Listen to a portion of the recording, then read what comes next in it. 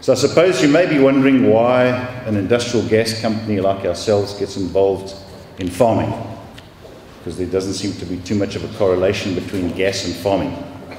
But I think from the first meeting with Inmed a little while ago, it was clear that both Air Products, particularly our corporate social investment strategy and the aims of the Inmed organisation were clearly aligned.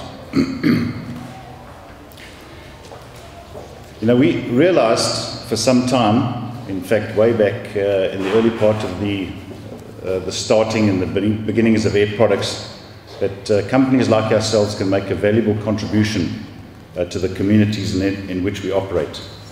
And as I think most of you know, we have a major facility down here at Vanderbijlpark, and both Inmed and Air Products realise it's critically important to continue to develop commercial, agricultural, technical skills, both at the school as well as in the community at large. Subsequent to the launch, I understand we have 6 grow beds that have been managed by the school. I know that there have been several crops that have been grown quite successfully. I think things like tomatoes and cucumbers and green peppers have been successfully grown and harvested from these beds. The school has also experimented with a number of other crops. I think the children have got involved and have attended the first lessons in aquaponics.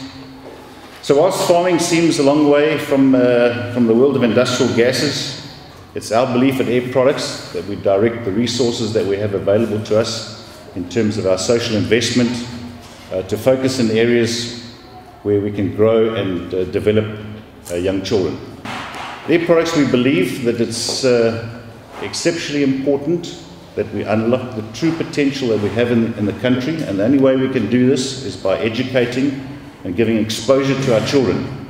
So much of our social investment strategy is focused around particularly young children, and particularly those that have come from disadvantaged communities.